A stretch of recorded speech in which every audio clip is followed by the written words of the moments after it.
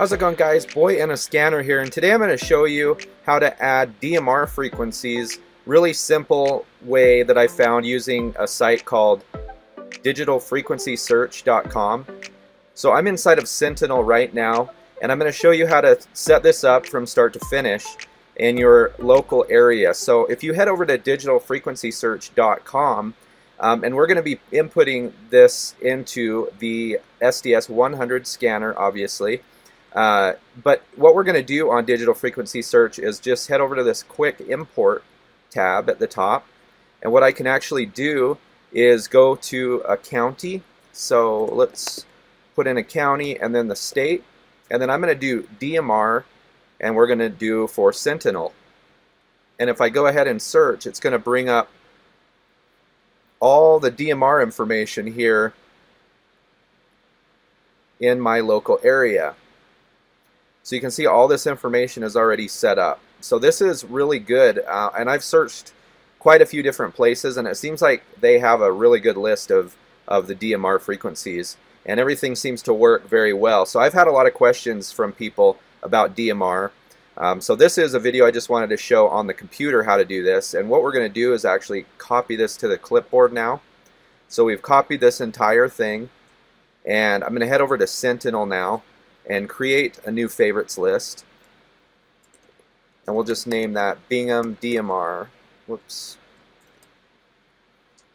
So we'll click OK, and we'll scroll down to the frequency, or to the favorites list here, and we'll right click and we'll go to Program Favorites List. And now I want to add a system, and I'm going to call this Bingham DMR.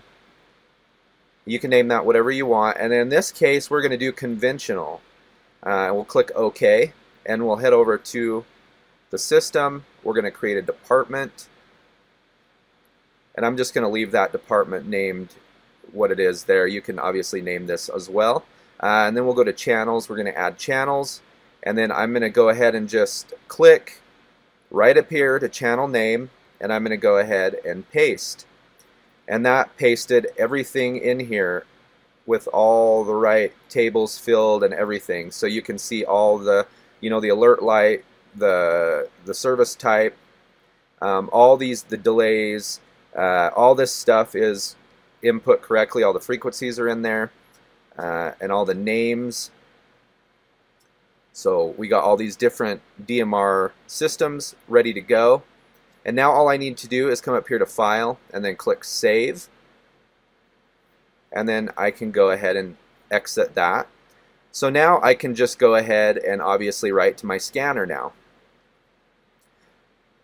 Always remember, one thing I've really learned about anything when you're uploading and downloading databases, I've done a lot of work in alarm systems and programming radios and stuff in different jobs I've had out there before. But I've really realized it's really super important to always, if you have stuff on your scanner that you've programmed manually, because I do a lot of that also, but to upload from your scanner to the computer first, and then make changes on the computer, and then move everything back to the scanner. Because if you have changes on your scanner that you've personally made not connected to Sentinel, and then you go ahead and make changes on Sentinel and then write to your scanner, it's going to erase everything you've just done on your scanner manually, which really stinks because you don't have a backup of all that. So that could really frustrate you. So always make sure to, when you open Sentinel, just to read from scanner first, and then go ahead and make changes inside of Sentinel and then write back to the scanner.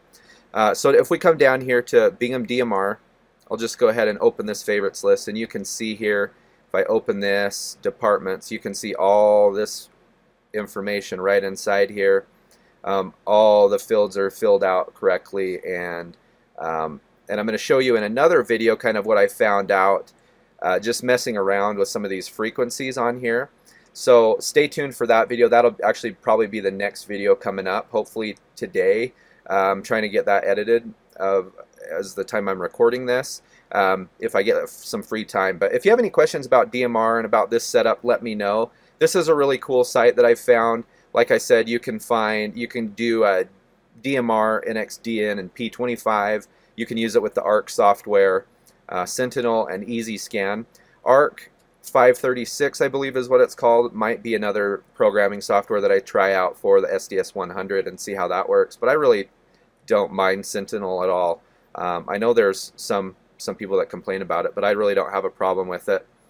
It's been great for me. Anyway, you guys, have a great day. If you like this video, go ahead and smash that like button, and go ahead and give me a sub if you find this content valuable, and make sure to check that bell so you don't miss a video that I post.